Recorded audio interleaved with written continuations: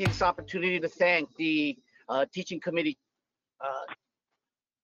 chair people that are on the committee, as well as the SCPGA section staff, especially Tom Addis, Nikki Gatch, Jeff Johnson. I'd like to also welcome our guests from the PGA UK, PGA Canada, and the LPGA. Welcome to Southern California. We'd also like to take this opportunity to thank our partners and friends at Travis Matthew have made this all happen. So thank you very much, Travis. I think we have a little message from Ryan Ellis. Hi everyone, hope everyone's safe and well out there. Crazy times, obviously. I know you guys are doing a lot of adapting. I actually appreciate the creativity in doing this SCPGA event virtually. Certainly we've all got to adapt to the times, whether that's moving half of your restaurants and your clubhouses outside, or the safety protocols you guys all have to go through. So I know you guys are probably working harder than ever. And I appreciate you guys doing this virtually. I think it's really important in these times we get creative. Here at Travis Matthew, we've got about 15% of our people back in the building, so it's pretty eerie. I've been in the building most of the time, and there's certainly days where nobody's here, and we've got, we were able to fit about 350 people in here, and it's a ghost town. So at times depressing, but also at times, the solitude is nice, gives you a lot of time with your thoughts. My name's Ryan Ellis. I'm the CEO of Travis Matthew. For those of you who don't know me, some of you know this. I stepped in as CEO back in August for Travis Brasher. We've been planning on this for quite some time. I was formerly president of the company. My role hasn't changed a ton other than sort of being the final decision maker now, which has been very exciting and invigorating. Those of you that know me, I'm not getting a ton of sleep due to my excitement level. But I wanted to start by saying, Travis is a PGA professional. I certainly am not. You can ask Eric Lohman. He can attest. He's seen my golf swing. It's not good.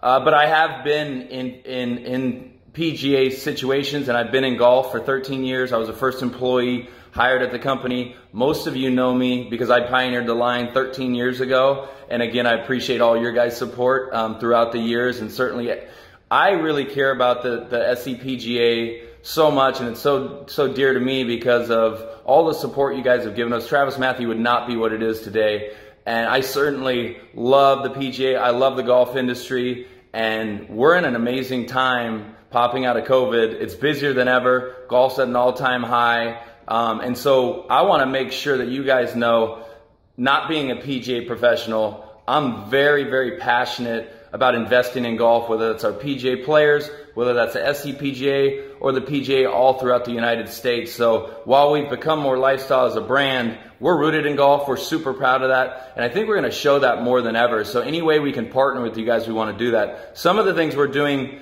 that are different than what we've done in the past as the brand's gotten more lifestyle is we've introduced Quater, which is our golf footwear line, which has had a ton of success. We had some really cool ideas on what we could bring to golf footwear, and we think we've matched comfort, performance, and style kind of all in one, so we're excited about that. We're bringing in the Heater series, which is specifically catered to golf and our PGA Tour players, which is true warm weather product that performs really, really well and has more poly than cotton, but still has that kind of on and off the course feel, but it's a little more performance based, and we have a short and a pant to kind of match that too.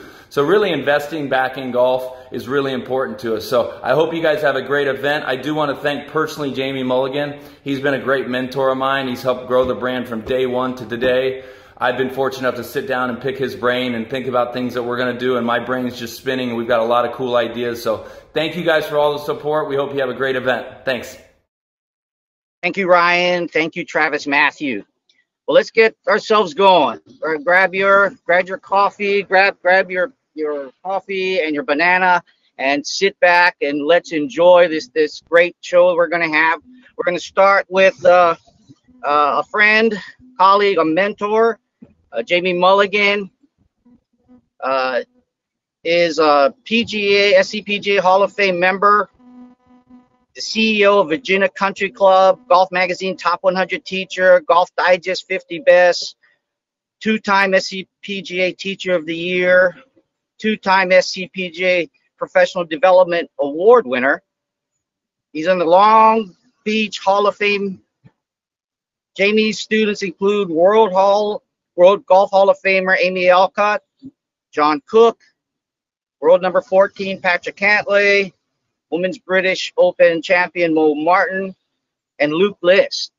So, Jamie, take it away. I know you got a great line of speakers that you will introduce, and let's have a great show. Thanks, Randy, very much, and thanks for putting this all together and a great job that you do as the chair and everybody that joined us this morning. The concept of when we started to do this 4 years ago is how can we all get better at teaching the game that we're all in love with in order to make people enjoy the game more, in order to make our skills better. And we've had a great 4 years. Randy, thanks for being the glue to hold this together. It's a pleasure to work with the SCPGA. And I'm really excited to have my three buddies on here to talk to you about the game. One of the things that I was going to tell you is a lot of time when we're on the road, we're out just walking along at a golf tournament and one of our players might be playing with somebody else, or we might be on the range, and we all stop every day, and especially with these three gentlemen, and we pick their brains. So first, we have Justin Parsons. Justin was born in Ireland. He started his career, or really honed his career, in Dubai with the Harmons, and then he's now down in Sea Island. He has an unbelievable teaching style, and what I really like about his players is they all look different, but they're all very, very good. He's working with Gary Woodland and Brian Harmon and Harris English, to name a few, and it's nice on a daily basis to always kind of run something by him and see his take, and I'm really glad to have you aboard. Justin, thanks for joining us. And then next we have our 2019 National Teacher of the Year, Kevin Kirk. And Kevin as well has been an amazing teacher. You know, he has a very interesting background, grew up in Venezuela. He's taught golf all over the world, and he has an amazing client base. He is our national award winner last year, and a very bright guy. His teaching clients include Jonathan Vegas and Graham McDowell, the U.S. Open champion and Masters champion, Patrick Reed, as well as Lexi Thompson, to name a few. Kevin, it's really nice to have you aboard. And then I'll introduce Mark while we work on that. And then lastly, our 2020 National Teacher of the Year, Mark Blackburn. Mark's been my partner in crime out there on tour for a while, and a guy that we get to pick his brain as well too. And his honors are deep and long. And he's presently teaching Charlie Hoffman, Ches Reedy, Kevin Chappell, and I think many of you saw the Champions Tour event. He's working with Mike Weir, former Masters champion, who's reviving his Champions Tour career as well too. How you doing? Good, buddy. Good to have you aboard. Kev, we're gonna work on getting you on the audio wise, and Mark and JP will start with you, okay? Everybody that's on the call today, you know, they're teaching everybody from the beginning golfer to the intermediate player, and sometimes everybody's getting to work into tour players who are on the call. And we get asked this question a lot, you know, are you teaching the tour player like the regular player, or are you teaching the regular player and then you became a tour player coach, and how did that evolve? So Mark, I'd like to start with you. I know you get that question a lot, and kind of give me some feedback on what you do with the average person, and how did that evolve into you becoming a tour player, and are you still using fundamentals in the system that you use with everybody, whether it's beginning, intermediate, or pro? Yeah, I kind of look at every golfer is essentially trying to produce a shot with their desired shot pattern, whatever that may be, whether it's a draw, whether it's a fade, whether it's high, whether it's low, and from that, essentially based on the ingredients they bring to me, I'm trying to create a recipe for that. And I kind of use the same framework, whether you're a beginner or whether you're a tour player. Essentially, okay, you're set up. What does that compromise? What are the pieces in there? Do you have the right ball position, alignment, posture, tilts, grip, and such to kind of influence the shot that you want to hit? And then how do you move the club in the backswing? Like, how do you pivot? What's the shape of the swing?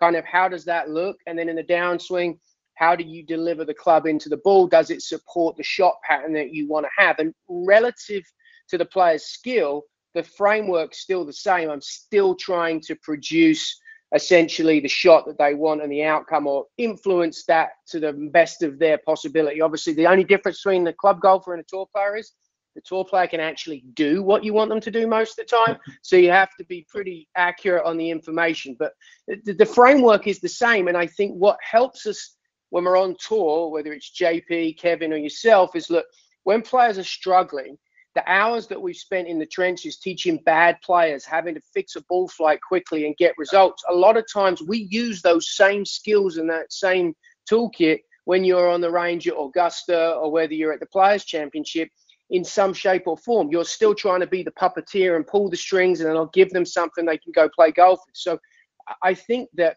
you know, with experience comes wisdom, and a lot of that's based on the fact that, look, I've done a lot of experience-wise. I know how to get a given outcome, and I don't see a whole lot of difference other than the skill set, sometimes the personalities, between tour players and the average golfer.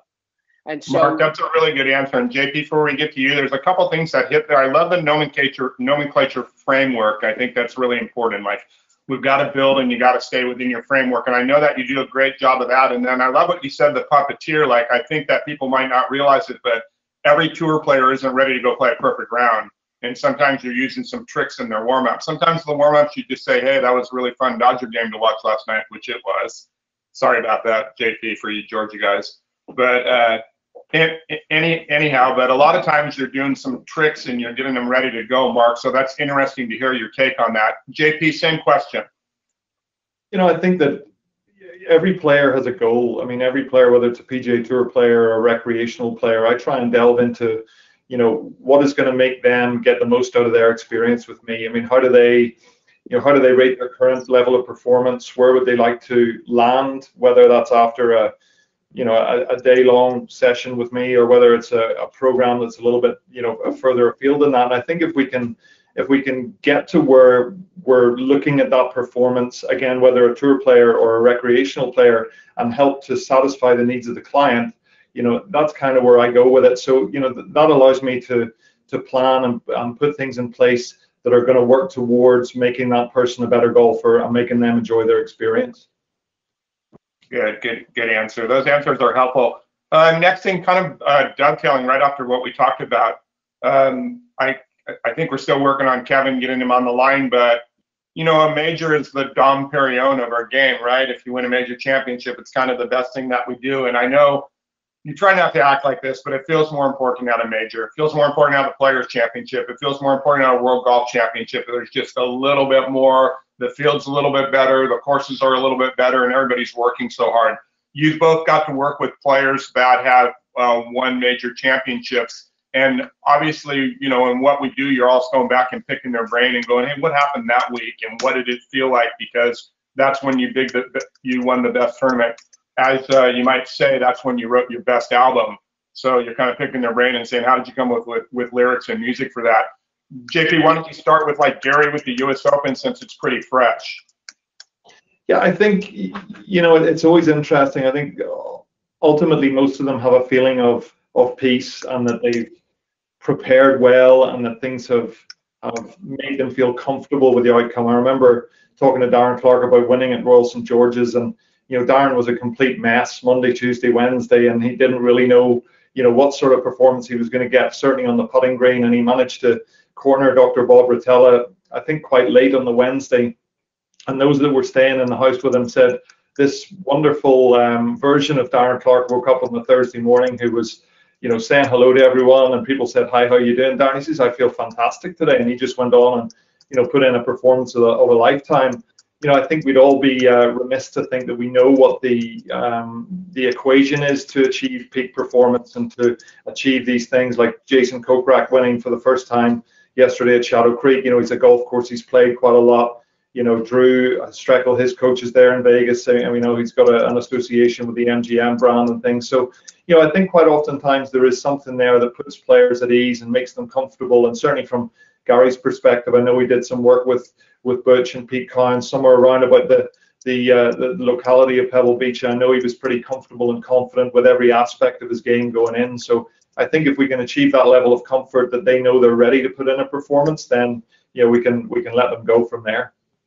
That's a really good answer. And I know from getting to do this, like, you never know when it's going to be your week. And super intriguing, like, well, what you spoke about with like Darren Clark, like after his career, it reminds me of Marco Mira. They have these long kind of storied career, but never win the big one. And all of a sudden they get in their 40s and they do. That's neat that you've had that association. I want to talk about that more when we're on the road, just to kind of pick your brain. I can't tell you all the things that Darren and I shared together, but I'll tell you all the golf stuff. You need Advil if you did. Yes. Yeah. Right. And then, Mark, why don't you go into Mike Weir as your Masters champion, and then talk a little bit just about Mike and the evolution of kind of Mike and what he's doing now and how motivated he is. And I got to spend a lot of time with him early in his tour career. He was a good buddy of a guy that I was teaching, and I've always been real fond of him, and I know that he's playing better, and you got a lot of fun working with him. Yeah, so Mike, it's pretty interesting. Obviously, you coach someone who's won a major. You want to know all about what were the sort of underlying, if you like, influences for that week and why you played so well, so that you can share that with your other players, right? The younger players that you coach.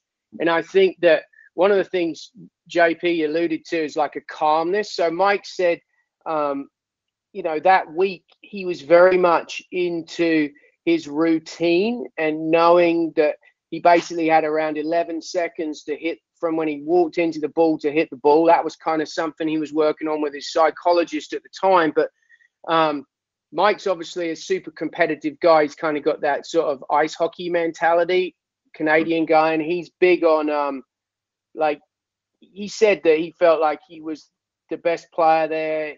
He knows that how good Tiger was at the time, but like he said, like, it doesn't matter to me. I was playing a really good stretch of golf, and that essentially I felt if I did what I needed to do well, I was going to play well, and I would, you know, be in the movie, so to speak. And I think that says a lot. Now, that golf course has changed a little bit since then, so obviously there's slightly different. But back then, I think that there was a lot. Well, how's a diplomatic way to say this? I think there was a lot more variability in who was going to win back then than there is now, because obviously there wasn't such a bias, right, on distance and some other things. And I think Mike's game is really good with the wedges, obviously putting, and he was able to kind of grind it out there, and obviously then he wins in a playoff. But he's definitely a calmness, a confidence. He was very much about routine, and kind of that was his focus. And I think that's the learning there, is that, again, you don't seem to hear of players talking about the weeks that they win majors, that there was some major technical epiphany that they had. It's a lot more that they've done the work previous to the week getting there. You know, JP talked about Gary seeing Butch and Pete, but, you know, when they were there, they'd done the work. They knew that they were in a good spot. It was staying out of their own way, so to speak. And I really think that that's what the best players do. I know that when Tiger was in his heyday, and I was at tournaments coaching in the early 2000s, he was the person that was at the golf course the least. He'd already done it. He was saving his energy for the back nine on Sunday. And I think that there's a lot to be said to that. Cramming for the test at the end rarely yields good results. Do you know what I mean? So I think from Mike, it's a lot more of, you know, being present, knowing that you've done the prep work so that you're able to basically navigate any scenario and situation that you face, and you embrace that, and you really, you know, like the challenge of trying to score and navigate a golf course. And I think that's what the best players do. They always feel like they're prepared. It's a challenge. Hit it, go find it. How do I get it around the golf course, and then add them up at the end, which is such an old adage we say, but that seems to be a big commonality amongst major champions. Stands the test of time. Mark, you said three things there that kind of jumped off the page that I want you to expound on. I know that Mike has done a bunch of work with Dr. Rich Gordon, and I know a bunch of, you know, they were working hard at that time. Will you talk about the 11-second routine? Because, you know, we've had to do this with all of our players, and some of them have a little longer routines, and some of them have two quicker routines, to be pretty honest. The ones that have two quicker routines, it's like you never get them slowed down. And the ones that go really slow, it's like you never get them sped up. But they do have a sweet spot that they play from, and the routine is basically what they need to do to hit a shot. I always call it the Kobe thing, you know, bounce, bounce, bounce, look up at the basket, take a deep breath, and fire.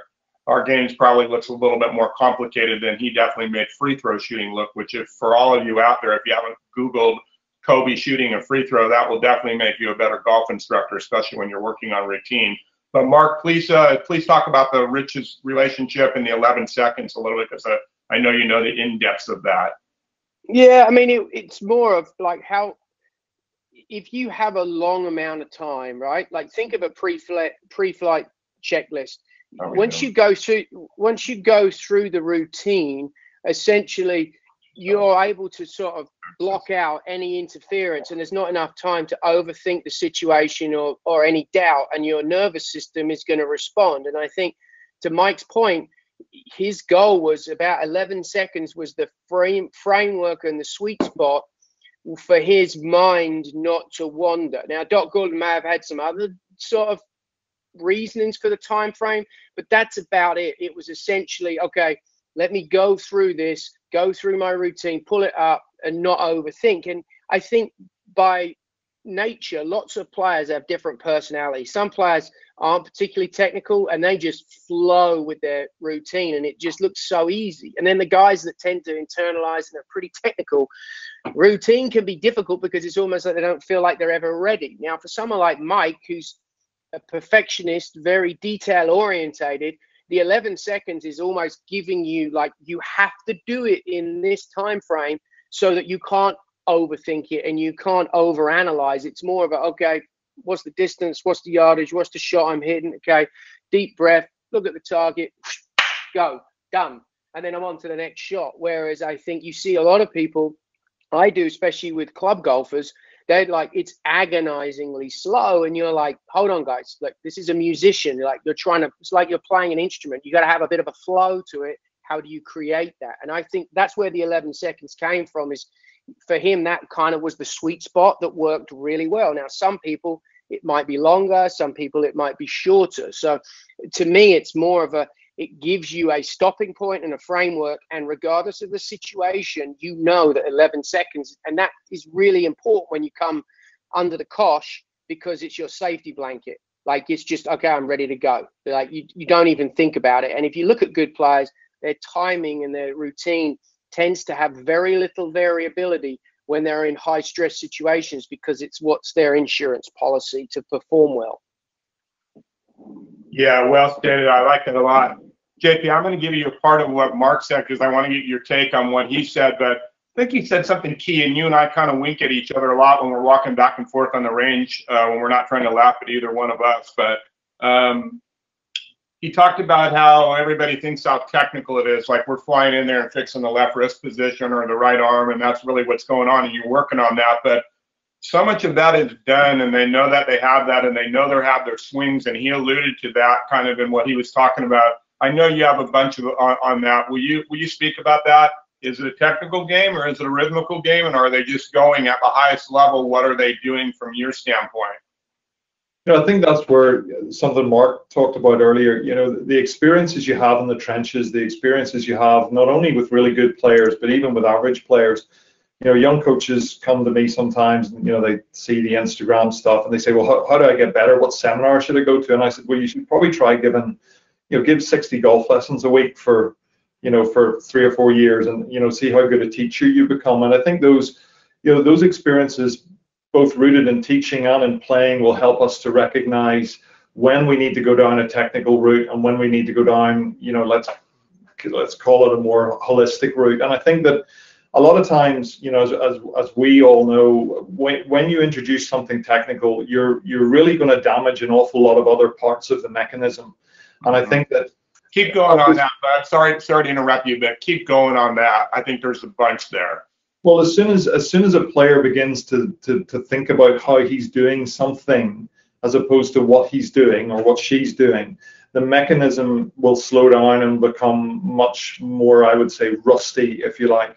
So if that player's not thinking about the shot, and they're not thinking about their capacity to hit the shot, what the golf shot looks like, maybe what it sounds like in some cases, you know, anytime they move away from that kind of the reality of golf, then I think it becomes an awful lot more difficult for them to achieve peak performance. And also it gets frustrating for them because all of a sudden they're having to think about something that should be fairly natural to them. So in my case, my own personal preference is to steer them away from those things if I can, and certainly during tournament weeks, if they can be thinking of very, very little when it comes to the golf swing, or I can be, you know, refreshing a field from, you know, from months ago, then I think I can be doing a good job, because, you know, experience both playing and teaching has taught me that if I throw in those technical fields to an excellent player who's already in command of his or her faculties, then all of a sudden, I'm disrupting that mechanism. So, it surprises me how many will go away from things like pre-shot routines and will go away from their natural rhythms and natural flows.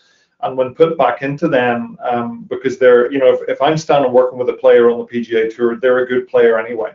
My main job is not to mess them up and to get them, back to doing things that they probably have been able to do in the past.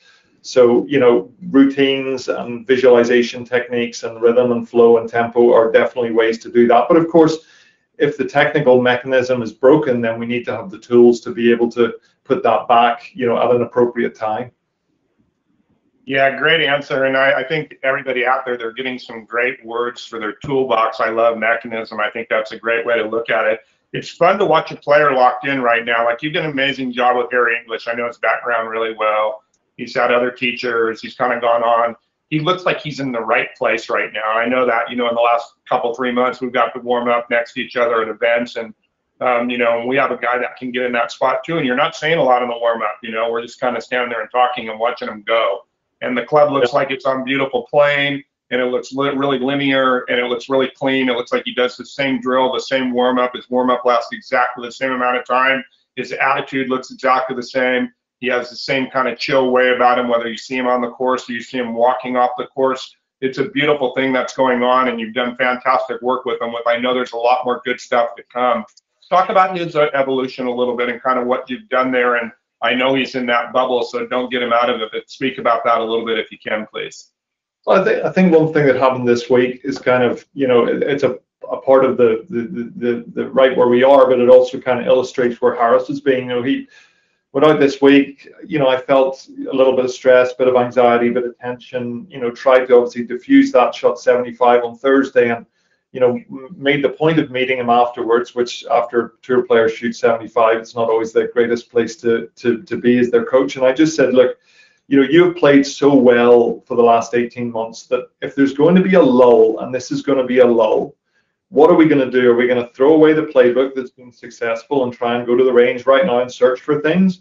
Or are we just going to continue to do what we've been doing under the premise that that's been successful and you've been successful, and it's okay not to perform well every single day? And he went, yeah, I just need to go home and rest and come back tomorrow. And I think 2 years ago, I don't think Harris would have said that. I think he would have probably said, let's go to the range, let's try something new, let's try and figure out what I've been doing.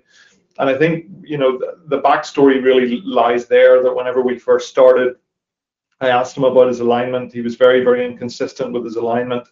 As soon as he started to think more about alignment and where he'd like to just start the golf ball, he started moving on it a little bit better. And then we kind of said, he's got I know we're all teachers here talking, so Harris has got an interesting move. He doesn't have a lot of set in his wrists. He's got a very, very torquey downswing, so the club gets spat out quite hard. And from reviewing some things and understanding the way that might work, when he gets a lot of pitch in the golf club, even though his hands can work out in front, the golf club's still got enough life in it, and he can hit that nice little cut. So we made it a real premise to have the club working through, I would say, more in front of his hands than a lot of other players that I would want to work with. Louis, for example, very classic kind of swing, gets the club right in line with his hands on the takeaway. Harris's club will be maybe 6 to 8 inches in front of his hands as it works through, kind of parallel to the floor. So you've seen some of the exercises we do just with alignment rods, pretty simple little things to help him cue in on that. When he feels consistency within that part of his golf swing and within his alignment, then he gets into that nice kind of repetitive mold. And I know you've got Dr. Brett McCabe coming in this weekend. Brett and I have worked with some players, and he did a little bit of work with Harris. One of the things that he did was he did like a specific kind of learning detail. He did trying to figure out how players learn. One of the things with Harris is he's extremely rhythmic, so he can identify rhythms and patterns very well. So, having learned about how he worked, being able to get him into that kind of almost like ritualistic, structured movements, that's where he really finds a lot of calm. So, he chews gum an awful lot on the course, and you've seen his rhythm. It's very, very, it's very calm when he's out there. So, everything kind of leading up to getting him back to who he is. Good, great. That's good to hear. Hey, Kevin, can you hear me? Kevin, can you hear me? Kirky's still having technical difficulties. Hello, can you hear me? Kevin, is that you? That's me. Oh my goodness, this is great. Kevin, it's nice to talk to somebody other than these two guys with the accents. I haven't even understood any of their answers yet, so it's nice to have you on the phone. It's some pretty bright and compelling stuff so far. It's been great to listen to, that's for sure. Yeah, that's for sure. Kevin, it's nice to have you aboard. Well, let's go right into you, okay? Practice sessions at home as opposed to an event, and I know that you do a lot of practice with your guys at home, and I know especially with Patrick Reed, and you know you got a guy there that's playing golf 392 days a year, and he's working on his game all the time, and you'll have times when, you know, because you live in the same city, you'll have times where you'll go down and you'll see each other, and you'll see each other, and you'll work just time after time. Will you talk a little about what you're doing in practices when you're not at an event? Yeah, I think, you know, you've always got patterns and systems that you're trying to manage. And so you have their movement patterns, you know, their skills, their full swing and putting, chipping, pitching, and bunker things that you have to stay on top of. And then you also have the performance training, which is quite different. It's actually more task-based. And let me see, I've got to try to mute something here. I've got too much going on, I think. Well, the fact that you're here, we're proud of you. And then Mark just popped on the screen too. Mark, okay, cool. Mark wearing a very chic hoodie. Hoodies are chic in golf now. I never thought I'd see the day. Kev, how you doing? Can you hear us? Can you hear me? Yeah, we can hear you perfectly. Okay, cool. All right, so I think you know, the patterns and systems things, I think, is really kind of what you have to kind of look at. So the movement patterns that they employ to try to hit a golf ball or putt or chip, pitch, they've all got their own unique patterns that you have to manage, and you know, they're trying to kind of keep them sticking pretty close to their blueprint usually. And then the performance training actually looks quite different. It has to do with more task training and trying to build competence so that they feel more confident when they arrive at an event. So the tactical training is actually you know, a lot more internal focus, probably, I would say, where it's probably done in front of a mirror, using video, using feedback, using drills. And then the task training is really built more around giving the player a group of skills with some benchmarks to actually go out and try to attain over their practice sessions. And so give us a standard day on benchmark with Patrick Reed. Okay, you meet him out in the woodlands at 9 o'clock in the morning, and you're going to be out there. I know him. He's going to want to be out there for 6-7 hours with maybe a quick little lunch. Like, what's going to happen in that benchmark day without going through all 6 or 7 hours? Yeah, I think that, you know, all the players are a little bit different, but I think it always follows a basic playbook, and that is, you know, early in the week, we'll try to let the players, if they've been out on the road, let them get a day's rest, and we normally get together on Tuesday and review video and try to look at all, you know, any technical projects that we need to get started for the week, and get those started. Not a lot of task training probably through Tuesday. Wednesday, we'll kind of come back in and refocus on trying to make sure that the pattern work is moving in the right direction, and start working towards more of task training. So as we move towards Thursday, Friday, we really kind of get into more having, you know, practice blocks set up for putting, chipping, pitching, bunker play, and full swing. We run through some practice blocks that are all built around mostly ball control, and being able to control their, you know, their whether it's putting, making a certain amount of putts from short distances, and a certain amount of, you know, being able to lag, you know, control their distance on their longer putts. We also focus on, you know, shots around the green inside 30 yards, fairly rough and bunker, pitching 30 to 150, and then full swing is basically going to be trajectory, curves, and tee shots. And so we actually, you know, write up a practice and give them a list of tasks that we want them to do and complete. I usually oversee that, and just to make sure it's running smoothly. And you know, we're looking at trying to achieve a success rate of probably about 80%. So, you know, in terms of success rates, which seems to transfer into good results, you know, as they start competing. I love it. Couple things for the toolbox there. I like task training a lot, and I like ball control. We're going to get into ball control basically, and I think JP and Mark will agree with you as well too, and certainly for me, we are in a ball control sport, a shot to spots sport. And if the ball's not being controlled with every club, driver to putter, you're in trouble, and you're not going to shoot a very low score. Yeah, I would agree with that. I think it's really, you know, at the end of the day, it's about being able to get the ball in play off the tee, and then, you know, control your proximity to the second shots, and then when you miss greens, being able to be competent enough with the short game skills and putt it well enough. And the benchmarks are pretty clear. It's not too hard to figure those out. I mean, we've got enough statistical information, God knows, that we should be able to kind of figure out what good is. And so I think that's really, you know, so benchmarking it, and then maybe having the training be about 10% tougher than the desired performance benchmark seems to allow the players to move that into, you know, some sort, you know, have the practice be transferable.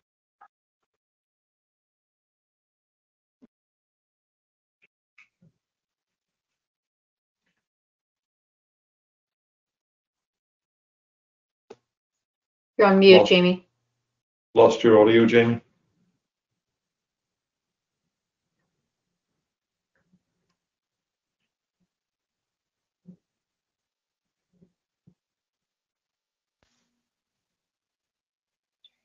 Better?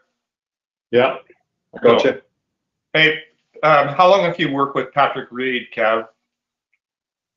Patrick and I started December 2011, so we've been together a while. And so you're going on almost a decade. You have benchmarking for all of that. You have the data for all of those 10 years. It was really, yeah, actually, you know, it was really, it was funny. I didn't get into really statistical benchmarking until, you know, the one thing about being around great players is they will call you out and make you better as a coach, and that's been my experience for sure. And, you know, after Patrick had ding ding ding right there for everybody. You know, just they will call you out and make you a better coach, regardless of whether they're a beginning player and definitely at the tour level. Yeah, and so I had been around Patrick for, you know, about a year and a half, and he had gone through all the Monday qualifying thing that he did, and then, you know, has rookie year on tour. He wins his last event. Awesome. By now, I know that the way this kid rolls is, you know, he's going to finish up this event. We're going to celebrate for about 10 seconds, and he's going to turn to me and say, "What's next?" And so I contacted a statistician friend of mine in Australia and had him run through Patrick's data, and he came back to me with some things that I did not know, and that was kind of the beginning of my use of statistical benchmarking. And from that point on, it became so clear that, you know, one of the problems that we have as coaches is being able to determine what good is. You know, I think there are some people that will fall on the low side of that, where they say, okay, well, you know, they don't hold themselves to a high enough standard. But these tour players, sometimes their standards are too high, and they have to be able to kind of soften themselves up to the reality that, hey, you know, 70%, you know, 70% success out here within a 5% kind of margin of error, you know, based on distance, is actually world class. That's good. And so, so anyway, learning that, you know, made it pretty easy, because then we could actually benchmark the putting and the chipping and the, you know, the wedge play and the iron shots and the tee shots. And once the benchmarks were there, it became like a no-brainer. You know, you just, okay, there it is. There's good. Either you're good or not good. And so we could figure out on a week-to-week basis or day-to-day basis, okay, you're doing well. You know, what's going well, what needs work, and what's the plan. Yeah, I was going to say that, and I think this is for everybody out here, but, you know, if everybody else, what's our best teaching device, you know, the iPhone for me has been the best thing, and the voice memo sequence on the iPhone has been really helpful. And I've always, at the end of a long teaching day, have gone and made notes. Before, I used to scribble out on a little index card, and since this thing, I have voice memo notes. So at the end of the day, I'll turn down a song that I'm listening to that I like, and I'm just going to throw out 3 or 4 things, and then it chronological puts it in my phone, and I have it there, and I can think about it later. And I think that's really important, whether you're teaching somebody that's won a major championship or you're teaching just the regular person at home, that you put your notes down and remember where you are. And also, too, I think we all agree with this. Stay with your basics and stay what's worked. Don't try to reinvent something unless you have to. And that's where, in our business, that's where you lose your job when you see a tour player and you go, what's going on? And you go, what are you working on? They go, I don't know what we're working on now. And when you talk to the great ones and you say, what are you working on? They can tell you exactly the same way that JP spoke about Harry, or Mark spoke about Mike Weir, or you spoke about Patrick. So I think that's one that we enter in there. Gents, so many things in our game now are done with drills, swing aids, monitors, TrackMan, power plates, etc. How much of this you do is technology-based as opposed to instinct-based? JP, I'll start with you. You can't use anything on the golf course. So, Butch's old man used to say that if you're not working on something that you can use on a Sunday on the back nine, you're wasting your time. So, and I think that, I've always tried, certainly with the better players, to approach what I'm doing with that mentality in mind that, of course it's... Can you repeat that one more time for everybody? If you're not working on something that you can use on the back nine on a Sunday, you're wasting your time. So, of course, he's alluding to the fact that, if you're not practicing something that you're actively going to do under duress in a tournament situation, you're probably wasting your time. So if you're... I got a bunch of good players in my office, and we all just look at each other and smile. That kind of summed it up. You want to wrap it up? Let me go. Keep going. Yeah. So, diagnostic tools are fantastic. I was very fortunate that when we opened the golf school, with Claude in Dubai in 2009, we bought all of that stuff. We bought TrackMan and 3D and SAM and things like that. And it was awesome. And at the beginning, we're giving people all this biomechanical information and data and things like this. And people didn't really, nor did they didn't understand it, and they didn't really need it either.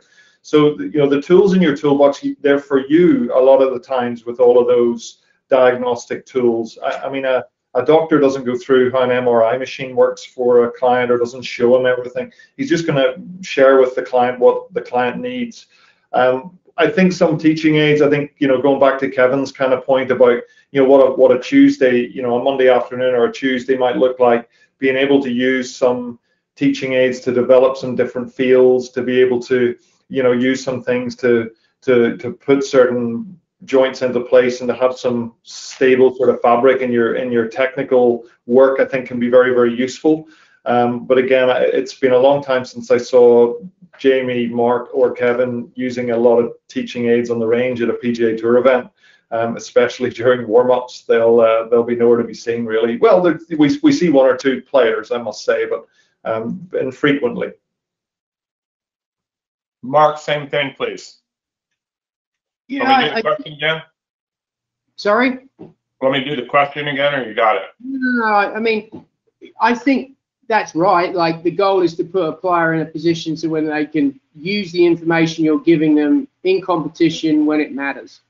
I do think that the technology allows players to be able to create feels, thoughts, and their own sort of understanding of information. And so technology gets a bad rap, right? It's useful, it's essential in its right place, but it's still not going to hit the golf shots for you. So I think the art to it, if you want to talk about the artistic part of coaching, is taking the scientific pieces and translating it for the player in front of you. And every player speaks a different language. And so us as a coach has to be a chameleon to be able to basically translate the information in the reference frame that the player will understand. And I don't think, unless you've coached a lot of players from different levels, people look at us and they see people coaching tour players, which is a privilege, but we're also trying to do no harm. And so sometimes the player's not going to be able to take on the information that perhaps we want them to have in a technical aspect, so we have to dumb it down and deliver it how they'll understand it. And that's one thing I don't think people appreciate enough, that every single player is very different. And most tour players are really good at doing stuff. A lot of times they don't know how they do it. And so we have to figure that out. And the technology, to me, is a great medium to be able to take their feels and create an objective understanding of it from our perspective. And then we allow and help them together create those feels and thoughts where they can have something that they can gravitate to when push comes to shove on the back nine on Sunday to try and win a golf tournament. So I think that the hard part is being able to take the technical and then translate it, dumb it down to the player. And as I always say, sometimes you've got to deliver a message very, very differently. So I've been to church with some players, and I've been to strip clubs with other players. Whatever it takes to be able to get the information to the player. Yeah, I hung on every word there. And Kevin, I know you well enough. I don't think you and I need to add anything to either one of those answers. I think those were just unbelievably stated. Really, really nice, gentlemen. Thank you. Kev, and I'll start with you on this, but I do want to get everybody's take. And I know that you and I have had this conversation at dinner like 2 or 3 times. Like in our business, you can tell who's doing a good job. You can tell who knows how to swing and who's getting worked on the right way and who's playing really well. And you can almost go up and down the range, and you can see also when they're not in the right mode. And it also, one of the things I admire about all 3 of you gentlemen, and Kevin, I'll have you speak to that because I know that you and I have talked about it a lot, is I think all of our players, they look really different aesthetically in the way that they swing. They look different in their body types, and there isn't a method that any of us are going for actually with our players. You look at the difference between Charlie Hoffman and Ches Reavie, there's quite a big difference in that, you know? You look in the difference between Patrick Reed and Lexi Thompson, there's a big difference in the way that looks, you know? Not everybody can look like Louis Oosthuizen and JP, you know, but it's very interesting to see Brian Harmon beat him in tournaments as well, too. So they're all kind of doing different things. How did you become so diverse in what that you did, Kevin, and how did you decide that you were going to take the person and make him swing the way that you wanted to or play the way that you wanted to without just sticking into one method? And why did you move away from a method and become more of, as Mark said, a chameleon? I think it's a good point, Jamie. I think, when I started coaching, I was still trying to kind of sort out kind of the way I understood and the way I perceived and what I thought would be best practice. And so initially my coaching with high performance and recreational players was really about trying to look at their patterns and trying to understand and explain why they performed the way they did. And in 2014, I had the craziest experience that just flipped the whole thing on its nose. I was I'd gone to the Ryder Cup with Patrick, and he and Jordan were playing in a match with in a pod with Jim Furyk and Matt Kuchar, and the young guys were playing the old guys, and they were gambling it up to just trying to kind of keep it competitive during the practice rounds. And I watched Jim Furyk single-handedly field dress those kids. I mean, he beat them out of a couple grand apiece. Mm-hmm. And he did it with confidence, because he could put the ball in play off the tee, and then when he hit an iron shot on the green, it was usually around the hole, pretty close to the hole. And if he missed the green for some reason, if he didn't chip it in, he tapped it in. And then every time he hit a putt, it looked like it was going in. And so I walked away from that, and he was watching him play, there was nothing that would suggest that he should be able to beat any of those players. And so I started rethinking and trying to say, well, maybe it is about understanding, becoming more competent. And maybe my job may not be to try to steer them down some sort of road that I think they should be moving down, technically, but try to understand how they move.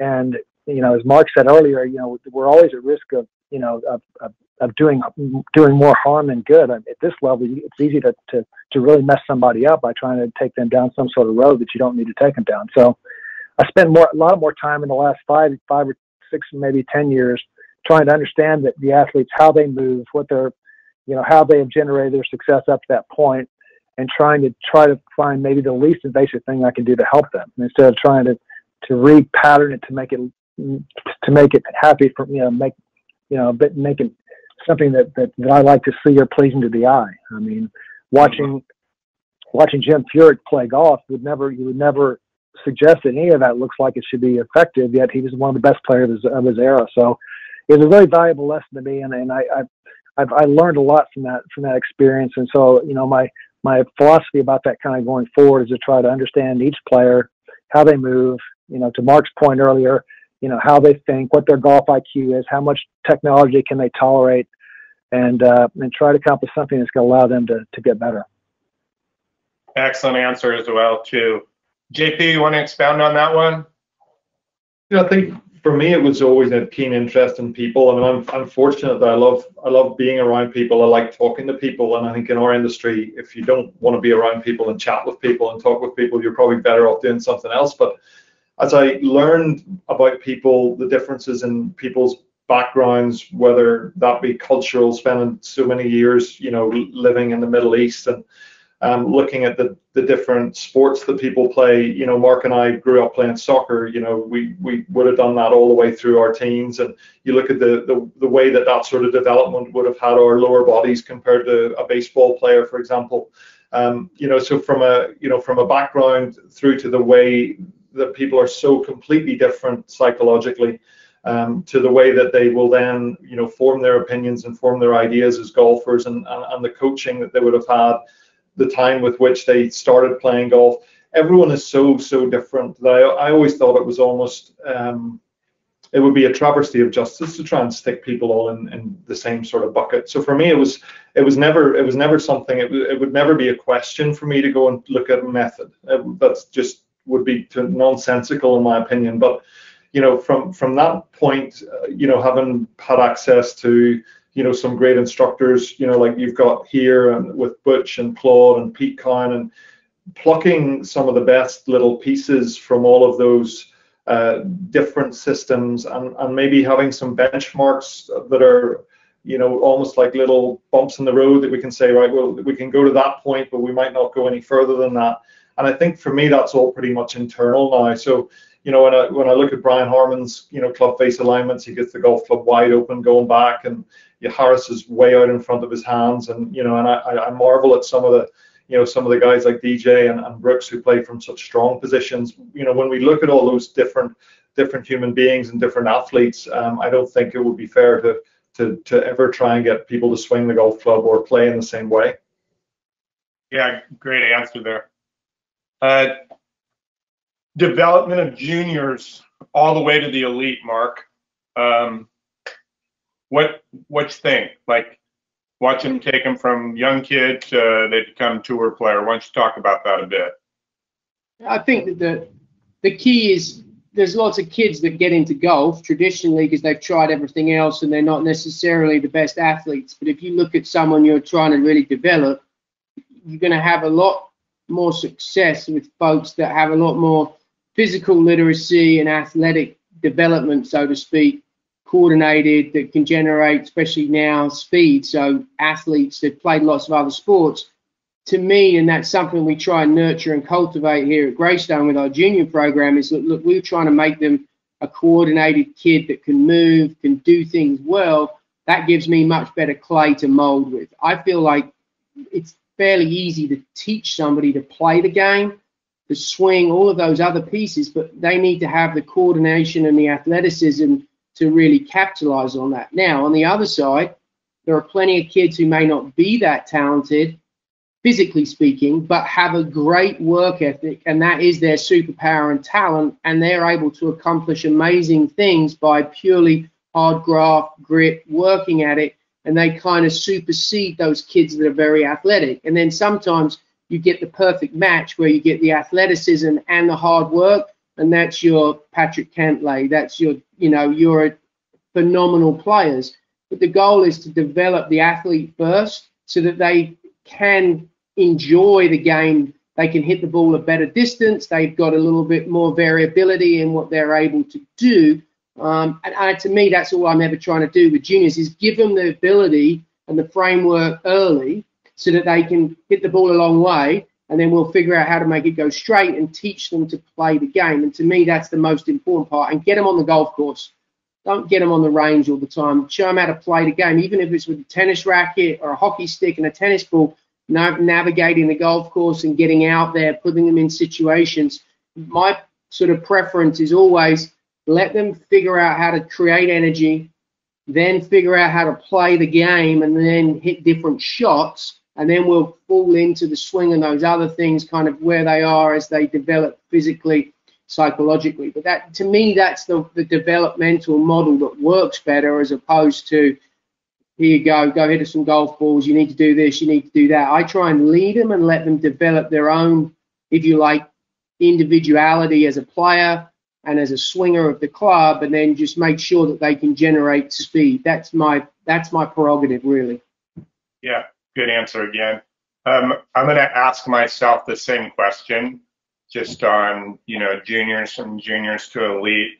And somebody asked me the other day this in an interview, but I think the easy way to put it, most tour player coaches get tour players after they become tour players. And our deal, I'm not sure if I've had a whole bunch of success at making a tour player after he became a tour player a much better tour player. But our forte has been to develop somebody from the time that they're really, really young, and then develop them through learning how to play kid golf, which is 9 holes, like kind of tournament matches, to junior golf, to AGGA, to college, and then become a professional. I think we've seen 15 people now that we either grew up with or that we started now become PGA or LPGA players in 3 generations. And now we've got a 4th generation of some 17, 18, and 19-year-old, 20-year-old players. There's 3 or 4 of them that have the opportunity to do the same thing. And I wanted to throw out a couple things there that I think would be helpful for all. There is something distinctly different about the tour player, and call it the X factor, call it what you want, but having the opportunity to teach 1,000 people that wanted to play on tour and only 15 that did, there was something special that each and every one of them did. And I don't want to, go through, take all your time away by telling you each one's spot, but I can tell you there's like a gold nugget time where you drive away and you go, they're going to be really special, and it just happens. And you got to be able to identify that. And then you got to go all in as far as that goes. And all in might be meeting with the parents and saying, hey, by the way, I think your son or daughter could play on tour, and this is what we need to do. And then you got to kind of build the whole concept, what we would call our wheel concept, to get them all into what they're going to do, and make sure you get all the right spokes in the wheel so it can round straight. And then I was also going to tell you too that at the end of it, the sum of all those parts becomes their attitude that they want to be great. And great would mean that they have to be in love with it, and in love with it means that they got to want to do it when it's raining or when they're not playing well or whatever that they are, and they just want to keep going back out there, and they realize that it's a marathon and not a sprint. And then the last part I wanted to throw out there, not that it's not fun as a business, but I think, JP, I'm looking at you in the eye, and Kevin, I'm looking at, I can hear you, and Mark, I'm looking at you in the eye as we're speaking, but we all know this. It's a business now for us guys, right? And it's a business in the fact that they're very serious about what they're doing, and not that it's not fun, because I think we're still having fun with it and trying to make them have fun with it, but the most fun time is when they become 16, 17, 18, 19 years old, and it's not a business yet. There isn't an agent, and they're learning how to play, and they're learning how to become great players, and that's when they really stretch their wings and fly a little bit. So if you get them to that point, have some fun with it and enjoy it, and then the next thing you know, 20 or 30 years later, you realize they're Paul Goydos or they're John Cook, and you got to watch them fly for a long, long time. But when you talk, even when we're having dinner with those guys, we're still talking about what it was like when they were younger, because that's when they developed into being great. Next question, Kevin, what's the difference for you between coaching and teaching? And I know on tour, most of us that are out there all the time, we're coaching and not teaching, but why don't you explain the difference between coaching and teaching, please? Yeah, I think that, coaching to me is, or teaching is actually leading somebody through, is more taking kind of a leadership role in the learning process. So it's actually me taking the reins and saying, okay, this we're going to focus on these things. That's what teaching is to me. Learning, coaching has to do more with being in a more supportive role for the player, trying to figure out, okay, what can I do to help this person kind of get from A to B, and try to figure out the things that I can bring to the table and bring to that process that are going to allow them to get to where they want to go. So one of them is, so that's where it kind of, that's, in a 2-minute, breakdown, that's the way it sits with me. Good answer. The Masters are coming up. We're all thinking about it, I promise I'm going to buy you guys the best fried chicken when we're in Augusta one night, if we're able to slip outside of our bubble and go have a piece of chicken. With that coming up, what's your best experience? And it doesn't have to exactly be about golf at Augusta so far, JP. I'll share a fun experience. You get to the range at Augusta, and you kind of pinch yourself and wonder what you're doing here. But I watched Fred Couples, who's always been a hero of mine, coming out onto the putting green, and Fred kind of sauntered out there, and I think it'd be fair to say that everybody's nervous at Augusta. I think even Fred Couples is probably nervous, but it's a Tuesday, and he's coming out, and he threw 3 golf balls down, and he literally hit them across the green, one after the other, without any care in the world as to where they were going or what was happening. And I watched him very closely doing this, and I thought to myself, what he's doing at the moment, and what I thought he was doing, was just trying to take his intensity levels and bring them right the way down to the floor, so that he was so relaxed and kind of calm and almost cavalier about it, that at least that's where he can start the week. He can start the week with just rolling those 3 balls across the green with no real care as to consequences or anything like that. And it was amazing to me to see a player as gifted and as someone who I've admired, the rhythm of his golf swing and things like that. But even he's having to, to go to those little lengths just to be able to, get control of his faculties at a venue that's so special. Mark. Lots of Augusta memories. I kind of like the old range at Augusta. That's always special. I remember back in 07. It's 07 or I could hit the fence, right? Yeah.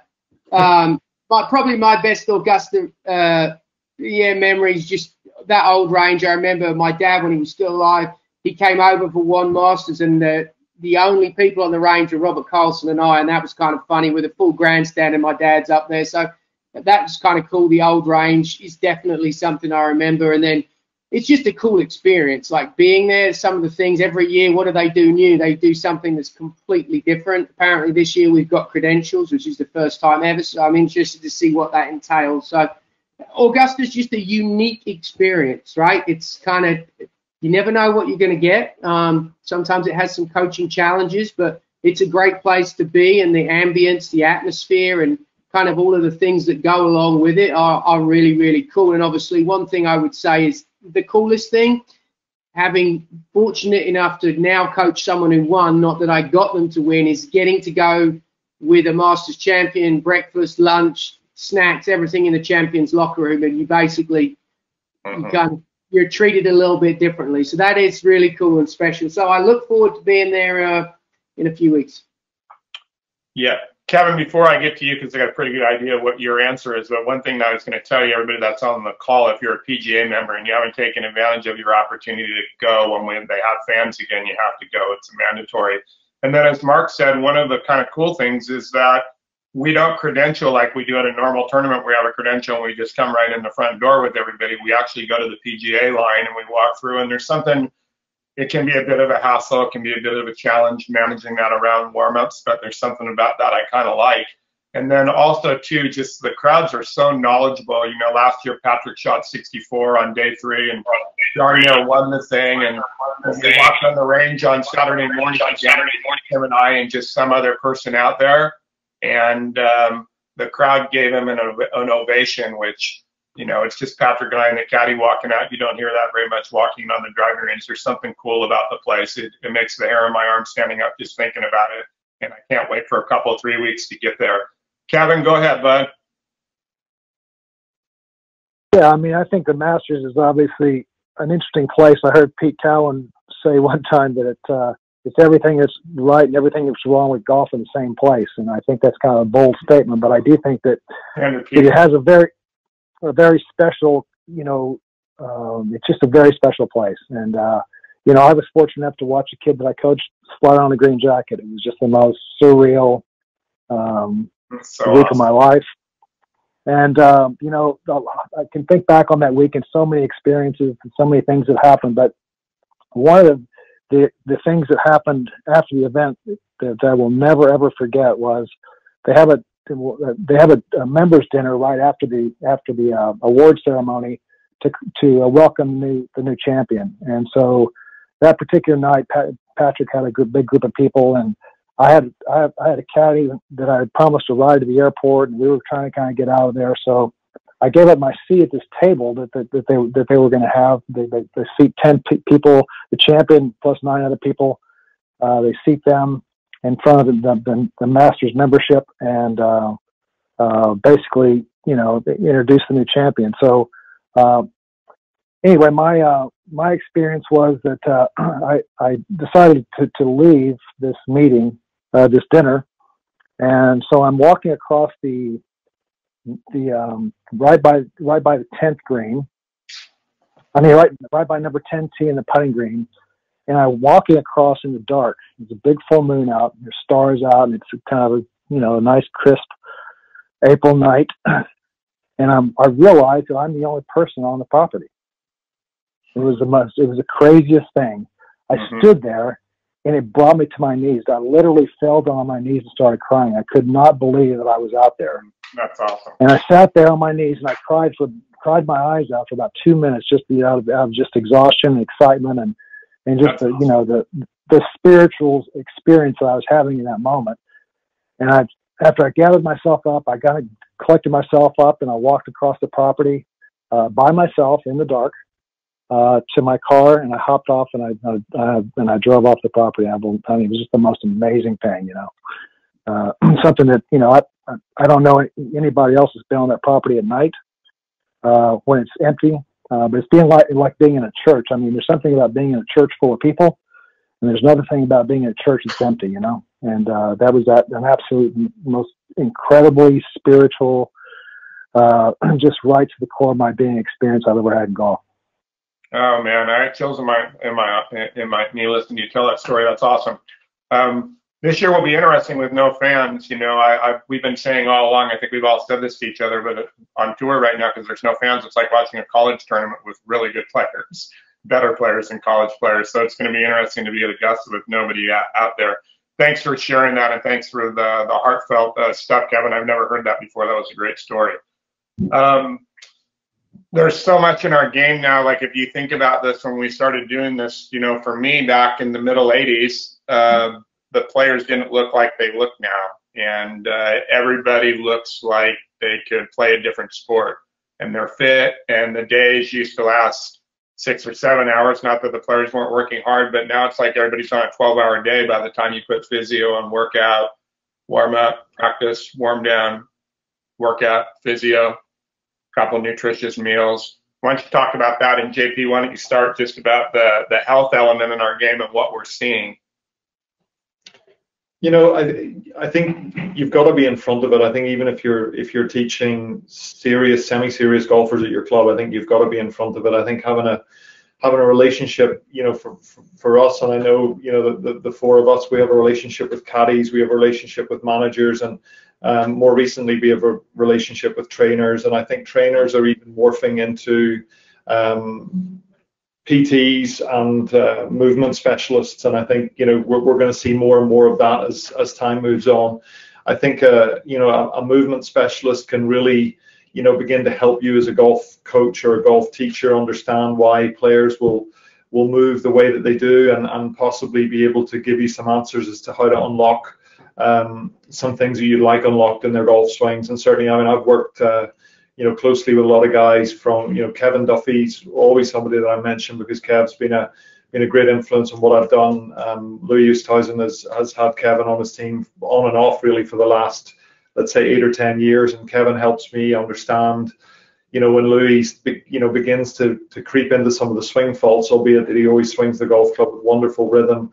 But when he gets a little bit of pelvic thrust, when he starts moving towards the golf ball a little bit too much, when he doesn't adequately load his right side during the backswing, and when certain segments will get a little bit off balance, and he'll describe it like Rubik's cubes. Kevin will say that you kind of from your cervical down through your diaphragm down into your abdominal section into your core, everything can be twisted off balance, and then once something's twisted off balance, something else is going to kind of twist to be able to try and get things back into balance. So I think that it's certainly a part of the whole adventure that I really, really enjoy. I love working with trainers, telling them what I'm seeing, asking them whether there's anything that they're seeing that correlates to something that we can kind of get done in the gym that we don't even maybe have to get into.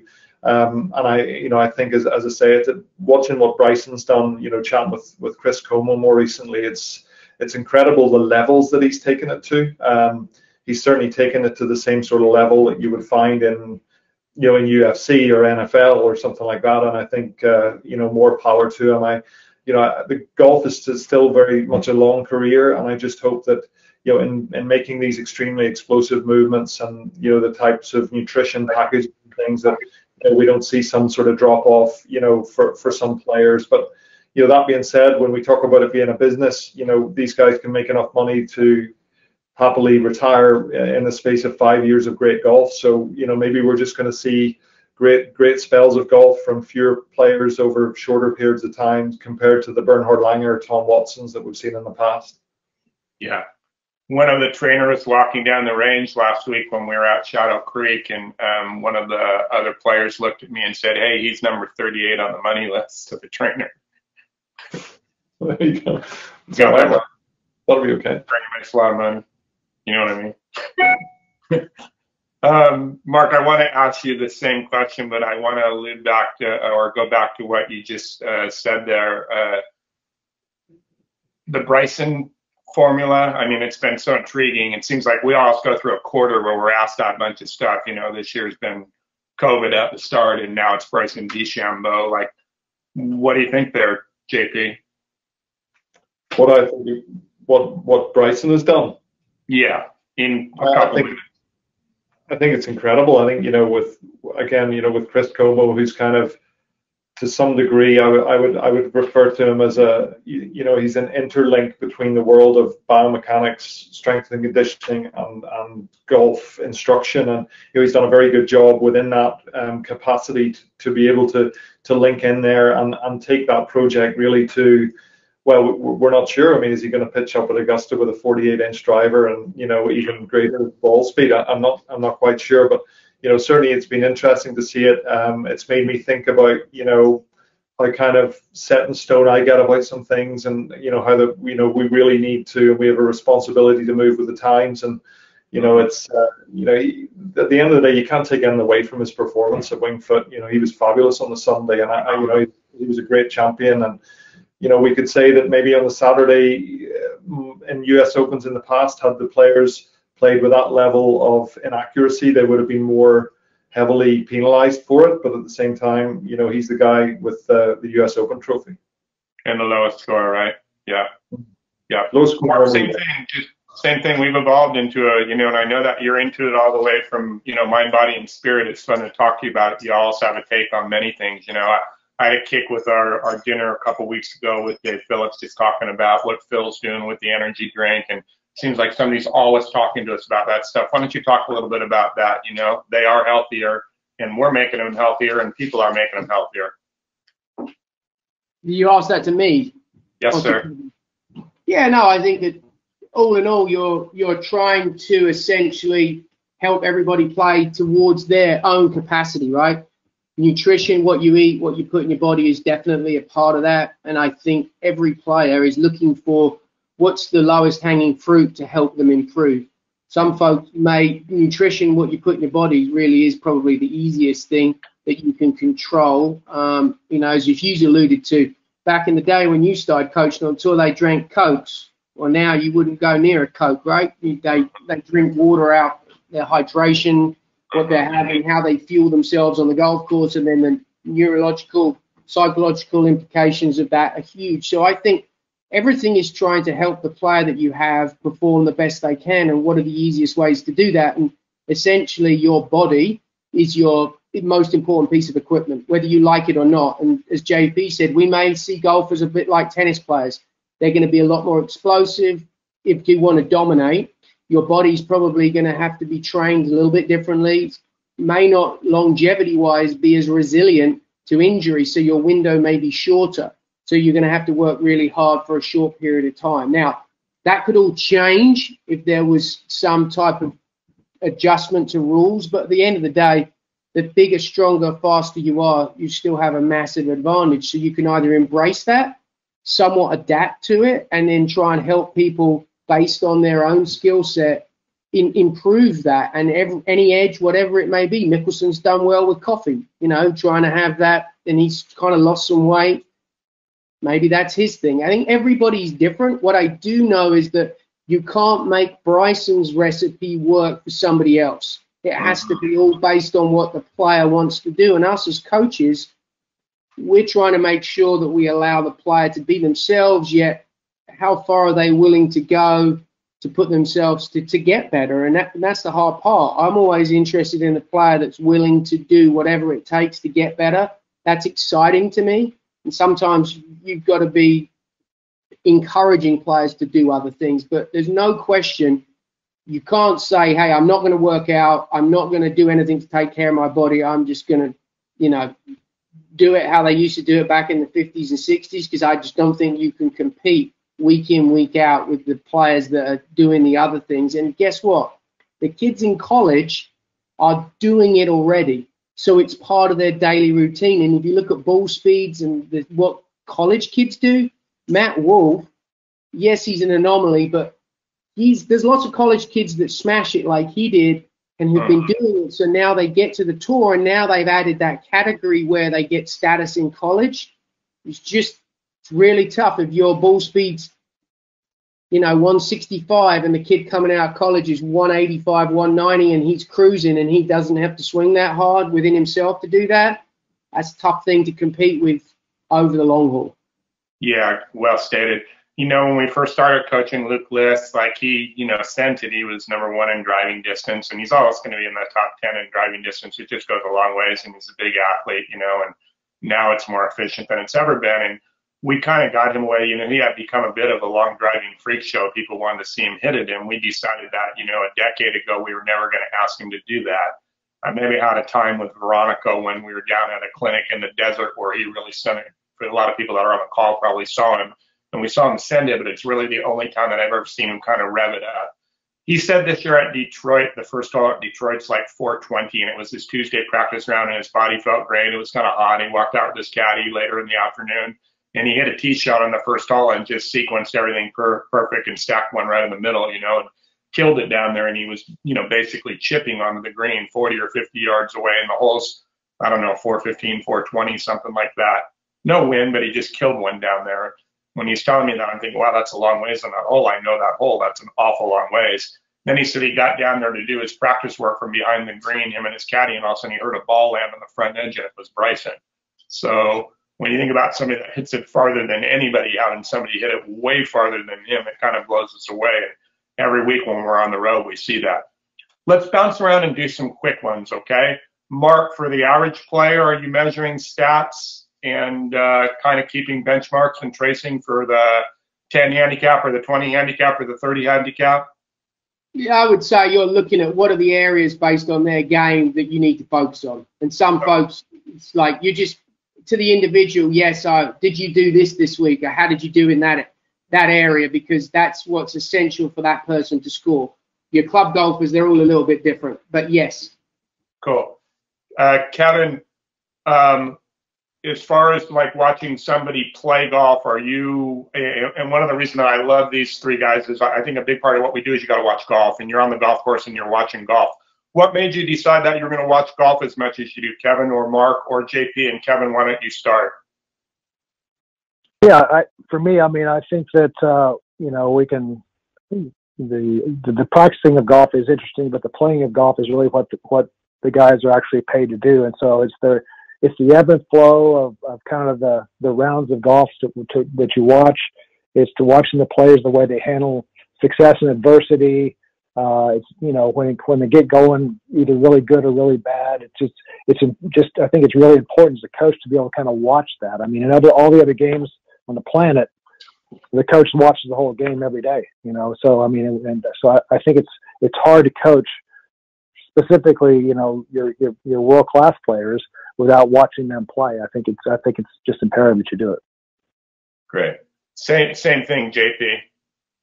I mean, I agree with Kevin. I mean, I think of it from a soccer point of view. If you're the soccer coach, the team coach, and you go to the practice on a Tuesday, Wednesday, Thursday, Friday, and then on the match day on Saturday, you think, right, lads, I'll see you later. I'm not going to be around. So, I think whenever you get an opportunity to, you've got to get out there and see your players perform. I mean, the golf swing stuff, and again, this goes back to some of the diagnostic things, and you see it. You can see some great stuff on the PGA Tour stats and the way they're recording every single tee shot these days.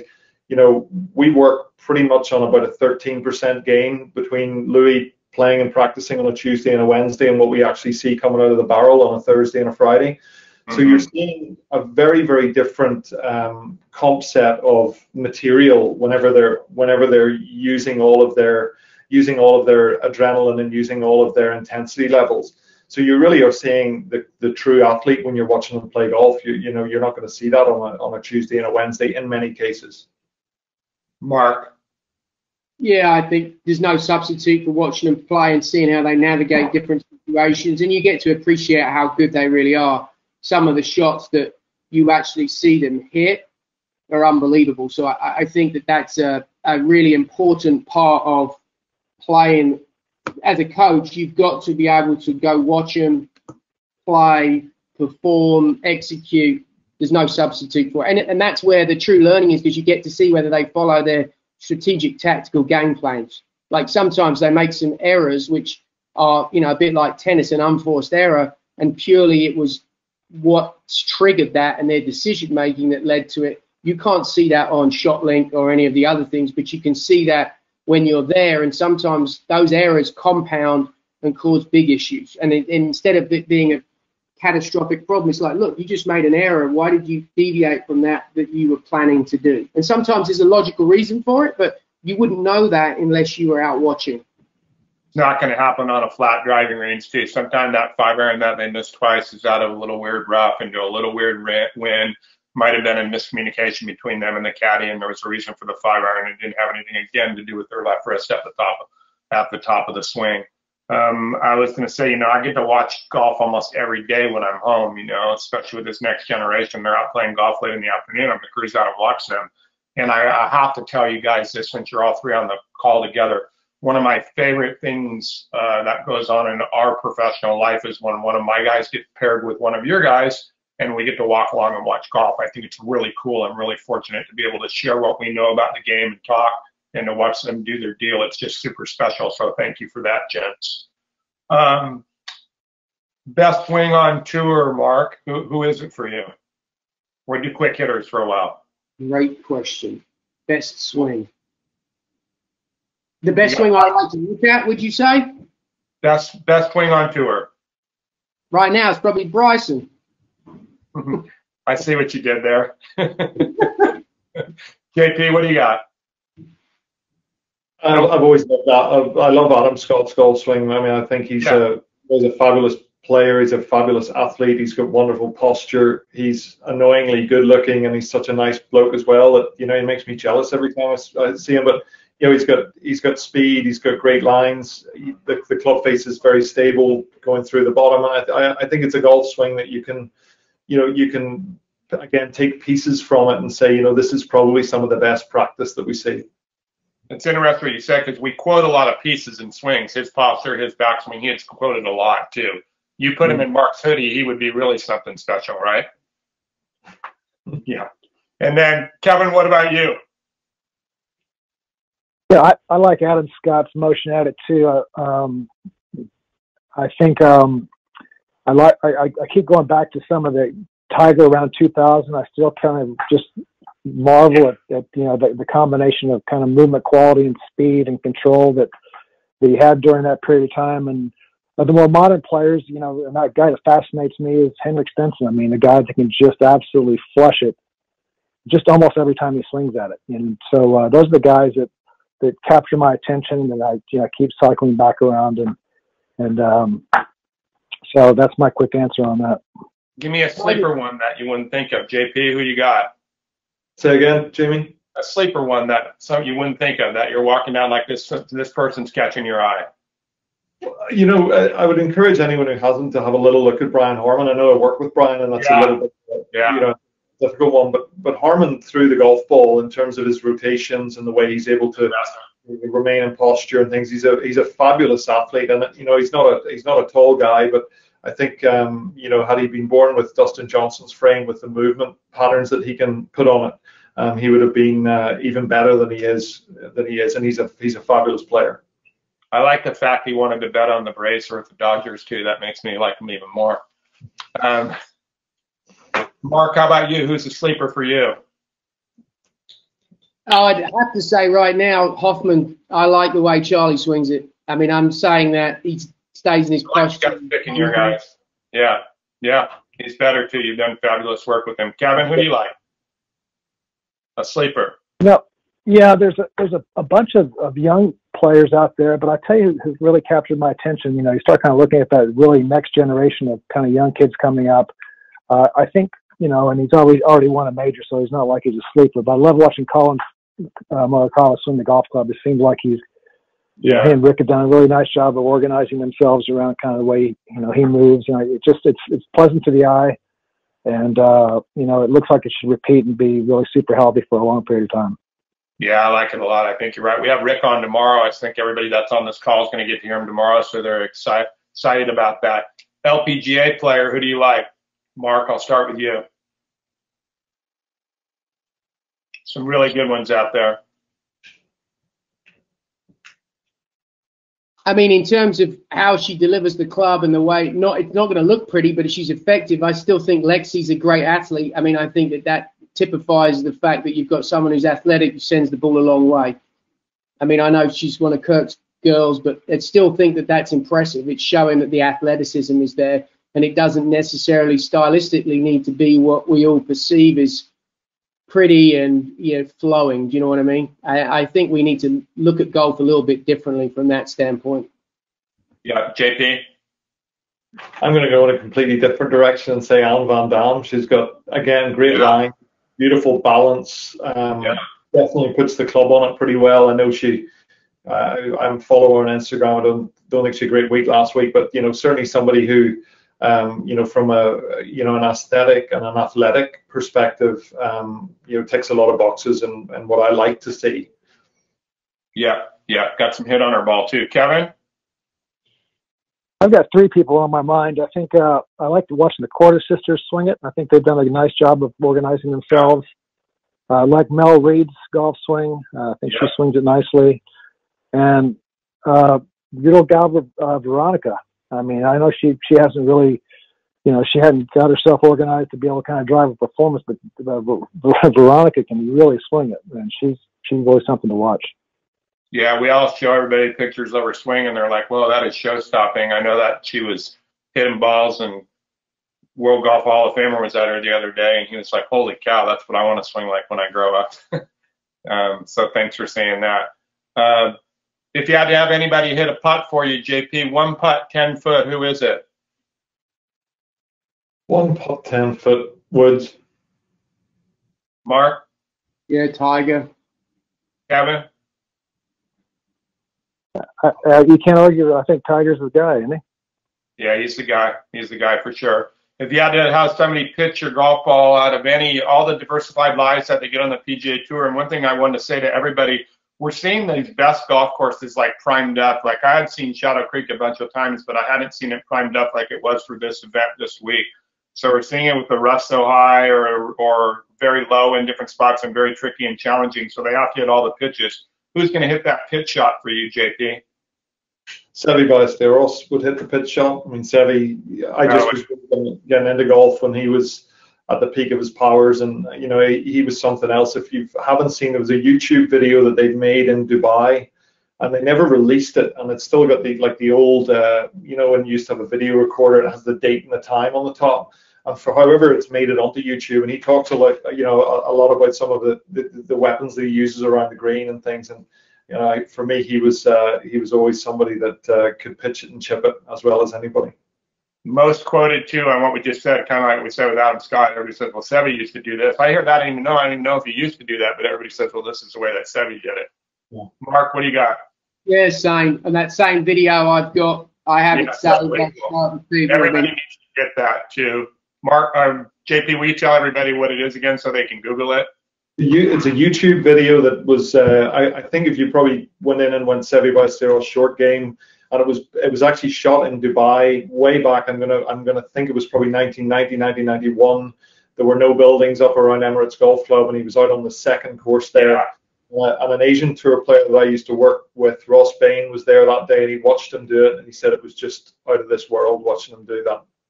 Yeah. Kev, what you got?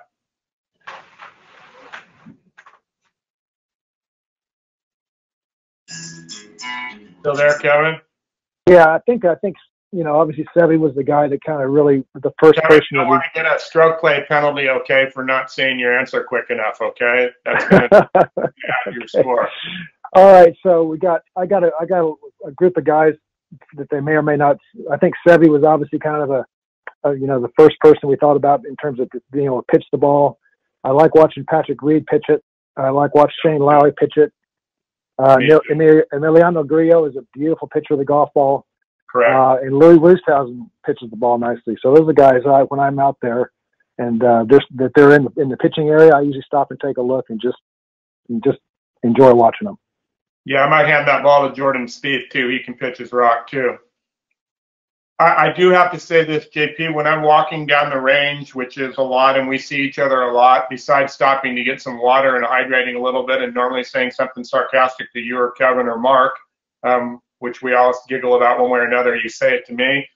Louis stops me every time I walk past him. I have to watch him hit a shot or two. I have some video of him hitting just a little chip out of Augusta, and it's, one of the things that I cherish. He has a beautiful motion. You're getting to watch that all the time on a daily basis. You don't even have to comment on this, but congratulations. It's got to be fun, and you've done great work with him. It's his birthday today, incidentally. 38 years old. He's a great gentleman, a great family man, somebody who is able to enjoy his life and his golf at the same time. And I would love to see him win in the United States. I know that he would love to win a Masters. I think that. I know he got Bubba beat him in the playoff a few years back, and as Augusta rolls around twice in the next 6 or 8 months, whatever it's going to be, I know that he'll be right up for trying to get over the line there. But great to work for, fabulous player, and you stand there and you watch his golf swing, and you wonder how something so beautiful can be in our game. We have a bunch of people on here that want to become better teachers, and much like we do. And I know where our quest is also to try to get better. Some people call us like we know all the answers, and we don't. And I've learned so much from you all, and I learned so much from doing this so much. So we're all trying to get better. With that being said, and Kevin, I'll start with you. Why don't you give a minute to everybody on how they can get better at their craft?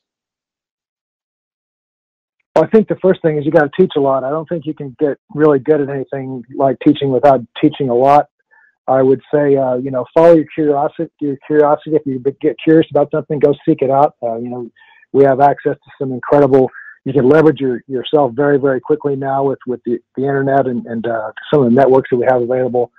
So, those would be two things that I would do. Just try to teach a lot, teach as much as you can, and just follow your curiosity and don't think you have to invent it all yourself. A lot of the things you're trying to figure out have already been figured out. Well stated, Mark. Yeah, I think the more time you can spend observing other people and asking questions and going and watching people is the best. There's no substitute for experience, and the more hands-on time you have teaching and assimilating hours, that will help you be better. There's going to be a lot of ugly stuff that you don't like, but you have to work through it. But just watch other people and go teach people. The more time you spend teaching, the better you'll get. And you only learn through error and struggle. JP. I think curiosity is a great word. Kevin was talking about curiosity. If you're curious about something, don't be afraid to experiment on yourself. Make sure that your understanding of something is personal before you try and deliver it to other people. I would also say in the generation that we're at with this incredible, like a myriad of information and available to everyone, make sure you have some sort of filter. Don't just take everything for granted. And if there's something that you would like to understand better, as I say, and you're curious about it, make it your own first. Make sure that you understand it and you know how it might work before you just throw it into your toolbox, so to speak. Yeah, I think that's well stated. Also, I also wanted to tell everybody in our section, or anybody that's on the call, you're always welcome to reach out to us and send us an email if you have a question. If we know the answer, we'll give it to you. If we don't know the answer, we'll tell you we don't know, and we'll try to research it. But I think that's how you get better. And we're all in this in together. We're doing this summit because we believe on making each of you better as we go along. And so feel free to ask on that. All right, this question, it's a two-part question, and we'll close it up with this. If you had to take a golf lesson from anybody in the world, JP, who would it be? You personally. Me personally? Yeah. With a view for me to get better at golf, or with a view for me to learn and understand more about teaching golf?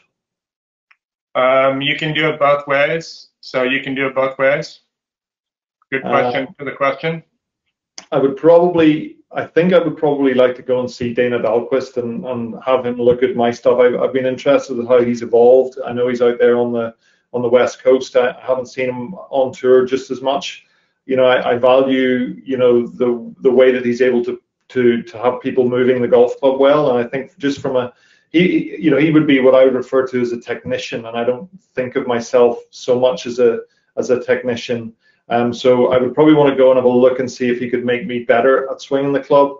I'd probably go and see Gankas from a perspective of not really understanding everything that he's doing necessarily, and wanting to know a little bit more, and wanting to research and be a little bit more au fait with exactly some of the methods and some of the things that everyone's finding so interesting.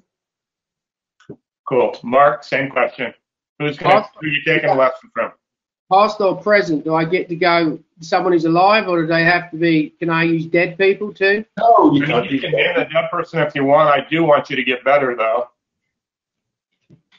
I mean, I've never actually spent a whole bunch of time with Butch, so I'd probably go get a golf lesson from Butch. I mean, we chatted and stuff. I would be really interested to get a lesson from him, or probably spent a lot of time with Pete, but never got a golf lesson from. So those would be the two guys I'd be interested to go get a golf lesson from. Cool. Kevin? Well, scratching you three off the list at the top three, I think I'd have to kind of move down the list, and to 4 and 5 for me would be, I just got a ton of respect for Pete Cowan and Butch Harmon. I mean, the guys have had incredible success with world-class players, and part of that is their technical understanding, and the other part of it is how to wind the guys up and get it out of them. So that's the business that we're in. So those are the guys that inspire me, and that I've been fortunate to be around both of them quite a bit. So if I had to stop today to go have somebody watch me hit some golf balls, and you three guys weren't available, that's where I'd probably go. Thanks for that, and good answer. Second part of the question. This is an interesting one here, right? If you had to send one of your players to somebody else to have them help them with their game, and you couldn't do it for one reason or another, who would it be? Who we go with? Me again? Yeah, we're starting with you. I've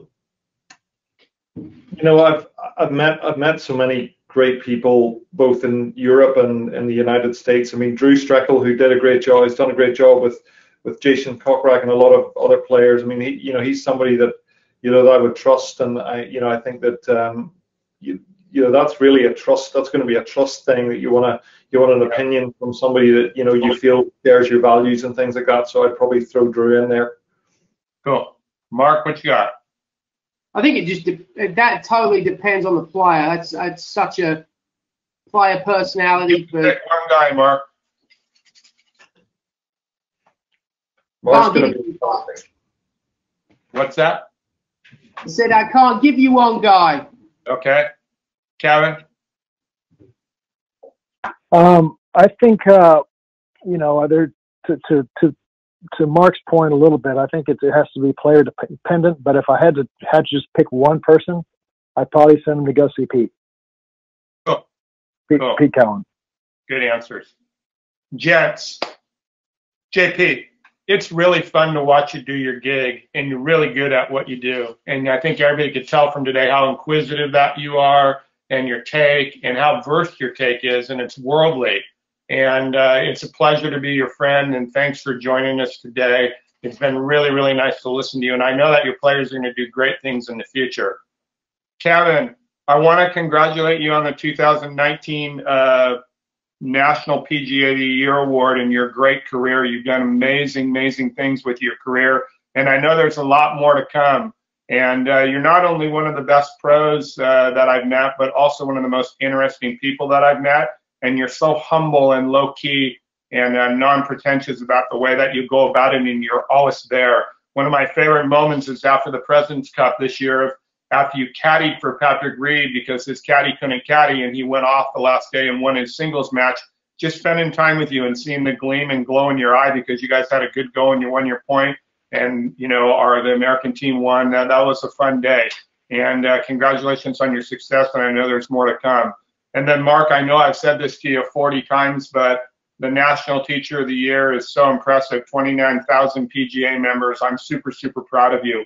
I'm really proud to be your friend. I really admire your take on anything. I love when you call to ask me a question, and I always like to hear what you're going to say, and I always like to see the look on your face when I give you my answer, and I appreciate our relationship very, very much, and I know that you're going to do great things too as well. And on the question that I just asked for any of the coaches, you guys would be my answers on both patterns. I take a lesson from you, JP, or you, Mark, or you, Kevin, and I'd send any of my players to you guys well too. I think the world of you. Thank you very much for joining us today. And I'll look forward to, I know I'm going to see Kev, I'll see you up at Sherwood, and JP and Mark, I'll look forward to seeing you at Augusta. Thanks for sharing with my fellow PGA ladies and gentlemen your great comments today. Much appreciated. Thank you. Thanks, Jamie. Thanks, and before we wind down, Jamie, I want to thank you for organizing kind of and pulling us all in for the chat, and for trying to kind of reach out and share your knowledge and your wisdom with not only me and the guys here on the panel, but also the other people that have access to this today. So on behalf of all of us, thank you for all you do for us. Thanks for saying that. Yeah, cool. All right. See you there. Sign off, guys. Talk to you later. Thanks.